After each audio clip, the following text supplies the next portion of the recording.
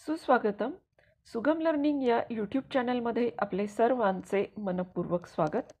विद्यार्थी मित्रांनो, यापूर्वीच NMMS परीक्षेला आवश्यक असणारे सामाजिक शास्त्रे, सामान्य विज्ञान आणि बुद्धिमत्ता या विषयांचे व्हिडिओ आम्ही सुगम लर्निंग चॅनलद्वारे अपलोड केलेले आहेत. आज आपण सामान्य विज्ञान या विषयातील म्हणजे जनरल सायन्स या विषयातील प्रकरण 2 आरोग्य व रोग, हेल्थ अँड डिसीजेस यावरील वस्तुनिष्ठ प्रश्नांचा अभ्यास आपण या व्हिडिओमधून करणार आहोत. तुम्हाला तो निश्चितपणे उपयुक्त ठरणारा आहे. तरी व्हिडिओ शेवटपर्यंत पहा आणि त्यातील प्रश्न तुम्ही वहीमध्ये लिहून ठेवा. प्रश्नांची उत्तरे देखील लिहून ठेवा, म्हणजे तुम्हाला त्याचा निश्चितपणे लाभ घेणं परीक्षेच्या दरम्यान कमी वेळात मार्गदर्शन मिळवणं सहज शक्य होईल. आता आपण जाणून घेणार आहोत या प्रकरणावर आधारित विविध बहुपर्यायी प्रश्नांसंबंधी. त्यातील प्रश्न पहिला, जागतिक आरोग्य दिन टिंबटिंब दिवशी साजरा करतात. World health day is ऑब्झर्व्ड on, आणि याचं उत्तर आहे 7 एप्रिल. प्रश्न दुसरा, जागतिक हृदय दिन डॅश डॅश दिवशी साजरा करतात. World heart day is celebrated on, आणि या प्रश्नाचं उत्तर आहे पर्याय क्रमांक 3 29 सप्टेंबर. प्रश्न तिसरा, जागतिक रक्तदान दिन टिंबटिंब दिवशी साजरा करतात. World blood donation day is celebrated on, आणि याचं उत्तर आहे पर्याय क्रमांक 2 14 जून. जागतिक मधुमेह दिन टिंबटिंब दिवशी साजरा करतात. Question number 4, world diabetes day is ऑब्झर्व्ड on, आणि answer is option number 4 14 November किंवा 14 नोव्हेंबर. प्रश्न 5, कुत्रा चावल्यानंतर रेबीज आजाराची लक्षणे टिंबटिंब दिवसात दिसू लागतात. After dog bite symptoms of rabies appear within dash dash days, आणि त्याचं उत्तर आहे पर्याय नंबर 1 90 ते 175.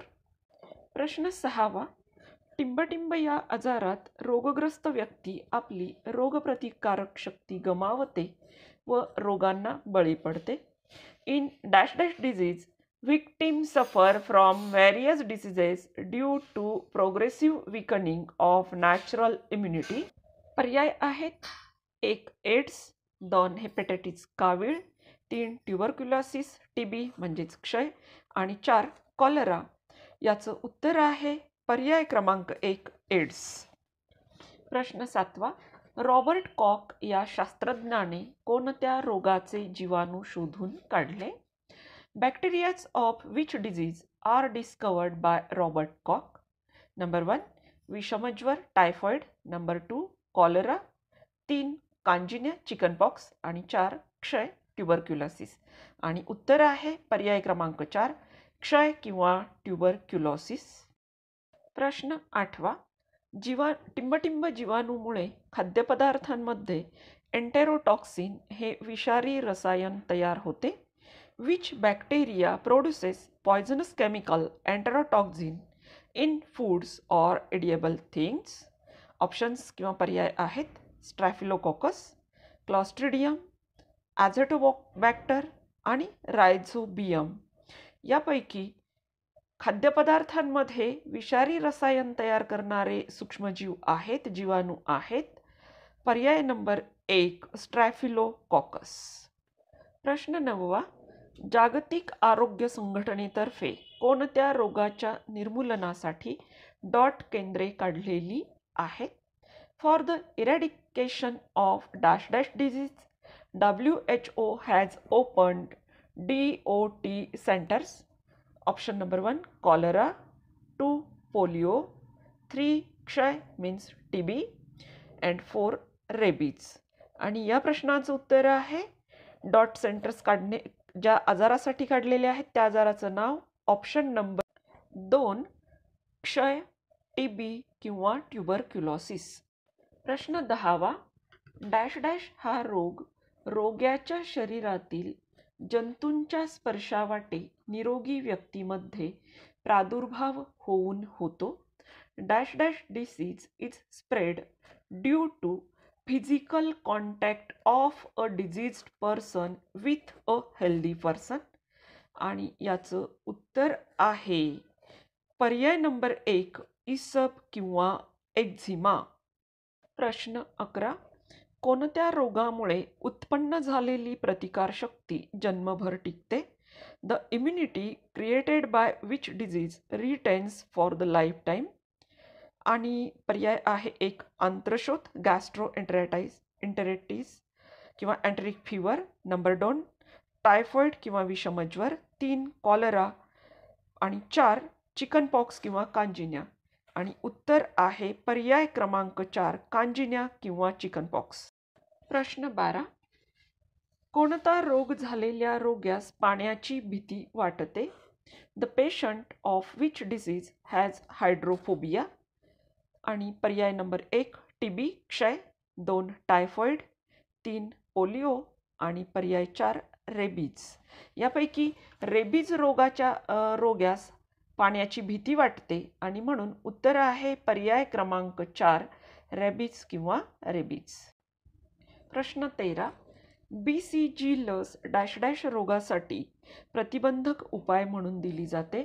On dash dash disease BCG vaccine is used as a preventive vaccine or preventive medicine. Option number 1 tuberculosis म्हणजे क्षय. नंबर 2 कॉलरा पटकी. Number 3 polio. 4 rabies.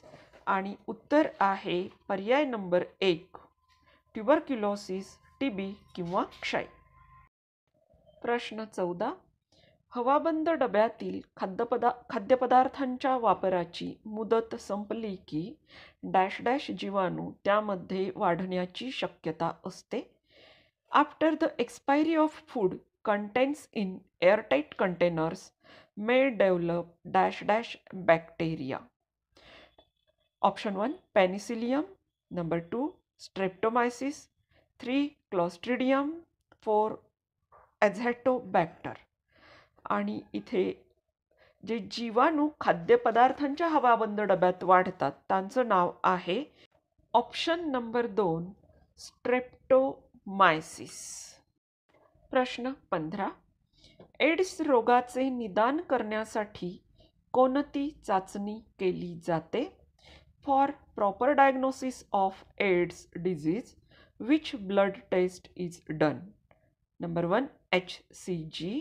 Number 2 Widal. Number 3 Elisa. Number 4 CBC. आणि या ठिकाणी प्रश्नाचं उत्तर आहे option number 3 Elisa. ELISA Elisa. प्रश्न 16. खालीलपैकी कोणता अधिजीव मलेरिया म्हणजेच हिवताप होण्यास कारणीभूत आहे? Which protozoa is responsible to cause disease malaria? Option number 1 plasmodium व्हायवॅक्स. Number 2 एंटामिबा histolytica. Number 3 amoeba. Number 4 paramecium. आणि या प्रश्नाचं उत्तर आहे option number 1 plasmodium व्हायवॅक्स.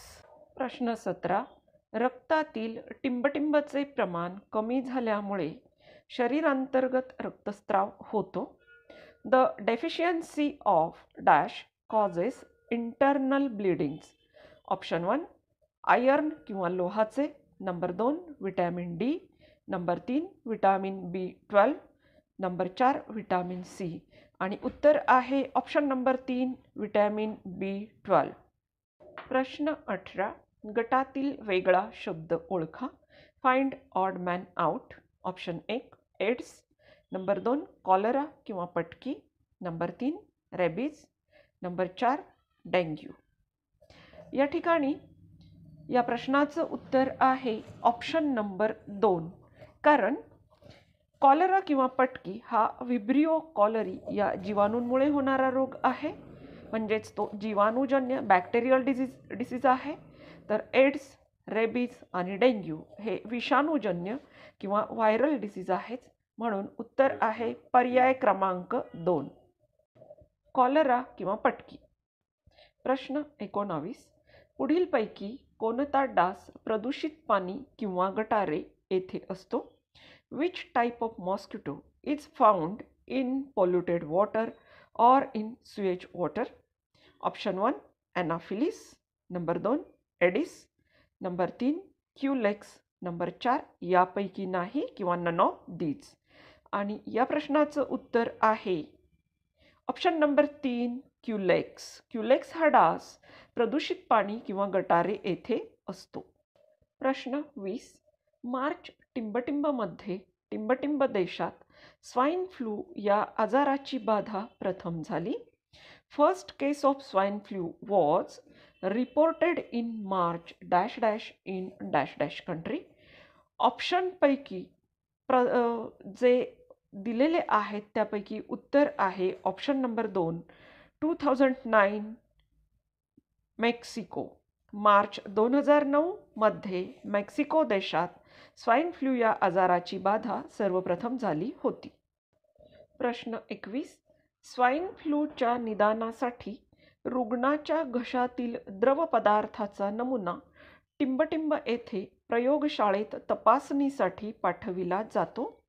For diagnosis of swine flu, liquid from throat of a patient is sent in dash dash laboratory. A, राष्ट्रीय विषाणू विज्ञान संस्था म्हणजेच NIV पुणे आणि B, राष्ट्रीय संचारी रोग संस्था म्हणजेच NICD दिल्ली.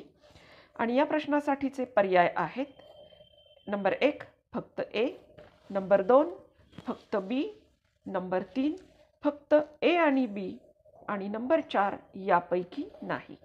तर इथे ज्या दोन संस्थांची नावं दिलेली आहेत या दोनही संस्थांमध्ये स्वाईन फ्लूच्या निदानाची चाचणी केली जाते आणि म्हणून आपलं उत्तर आहे ऑप्शन नंबर 3 फक्त अ आणि ब. प्रश्न 22, जगातील सर्वाधिक मधुमेहाचे रुग्ण असणारा देश कोणता? Which country in the world has largest numbers of diabetes patients? Option 1 Japan, 2 Bharat, 3 America, 4 Pakistan. आणि उत्तर आहे ऑप्शन नंबर 2 भारत. भारतात जगातील सर्वाधिक मधुमेहाचे रुग्ण अस्तित्वात आहेत. प्रश्न 23, हत्ती रोगाचा प्रसार टिंबटिंब डासाच्या मादीमुळे होतो. Elephantiasis is caused due to female dash dash mosquito. Option 1 Culex, 2 Aedes, 3 एनाफेलिस, 4 none of these. आणि उत्तर आहे ऑप्शन नंबर 1 क्यूलेक्स. हत्ती रोगाचा प्रसार क्यूलेक्स डासाच्या मादीमुळे होतो. एलिफंटॅसिस is caused due to female Culex mosquito. प्रश्न 24, हिवतापाचा प्रसार डॅश डॅश डासाच्या मादीमुळे होतो. Malaria is caused due to female dash dash mosquito. Option 1 Culex, 2 Aedes, 3 एनाफेलिस, 4 none of these. आणि या प्रश्नाचं उत्तर आहे ऑप्शन नंबर 3 एनाफेलिस. हिवतापाचा प्रसार एनाफेलिस डासाच्या मादीमुळे होतो म्हणून पर्याय क्रमांक 3 हे या प्रश्नाचं अचूक उत्तर आहे. प्रश्न 25, डेंग्यू या रोगाचा प्रसार टिंबटिंब डासामुळे होतो. Dengue is spread by option 1 Culex, 2 Aedes, 3 एनाफेलिस, 4 none of these. आणि या प्रश्नाचं उत्तर आहे एडिस किंवा Aedes aegypti. Dengue is spread by Aedes. डेंग्यूचा प्रसार एडिस इजिप्ती या डासामुळे होतो. इथे फक्त एडिसच दिलेलं असेल तरीही ते अचूक आहे म्हणून पर्याय 2 हे आपलं उत्तर आहे. प्रश्न 26, टिंबटिंब डासांचे वास्तव्य स्वच्छ पाण्यात असते. Dash dash mosquitoes grows in clean water. Option 1 Culex Aedes, number 2 Aedes Anopheles, number 3 Anopheles Culex आणि नंबर 4 क्युलेक्स एडिस एनाफिलिस। यापैकी क्युलेक्स डास गटारे किंवा अस्वच्छ पाण्यामध्ये आढळतो आणि म्हणून ज्या ज्या पर्यायांमध्ये क्युलेक्स आहे ती आपली उत्तरं नाहीत। मग क्युलेक्स नसणारा जो पर्याय आहे तो आहे पर्याय क्रमांक 2 आणि त्यातील डासांची नावे आहेत एडिस आणि एनाफिलिस, म्हणून उत्तर पर्याय क्रमांक 2। तर विद्यार्थी मित्रांनो, NMMS परीक्षेसाठी आवश्यक असणारे आणि तुम्हाला मार्गदर्शनपर असे 26 प्रश्न या व्हिडिओमध्ये मी समाविष्ट केलेले आहेत। तुम्हाला निश्चितपणे या प्रश्नांचा परीक्षेसाठी उपयोग होणार आहे। व्हिडिओ आवडलेला आहेच, लाईक जरूर करा, शेअर करा आणि सुगम लर्निंग चॅनल अद्याप सबस्क्राईब करायचं राहून गेलं असेल तर जरूर सबस्क्राईब करा, जेणेकरून नवीन अपलोड केलेले व्हिडिओ तुम्हाला तात्काळ बघण्यासाठी मिळतील। पुन्हा भेटूयात पुढच्या व्हिडिओत, तोपर्यंत बाय बाय।